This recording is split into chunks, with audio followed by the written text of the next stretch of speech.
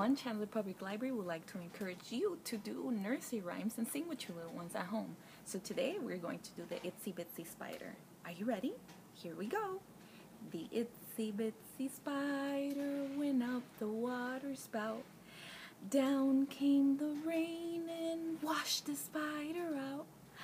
Out came the sun and dried up all the rain, and the itsy bitsy spider went up the spout again. Yay! Very good. Nursery rhymes tell a story. They have a beginning, a middle, and an end. So you teach little ones that events happen in a sequence when you do these with them. Don't forget to talk, sing, read, write, and play with your little ones.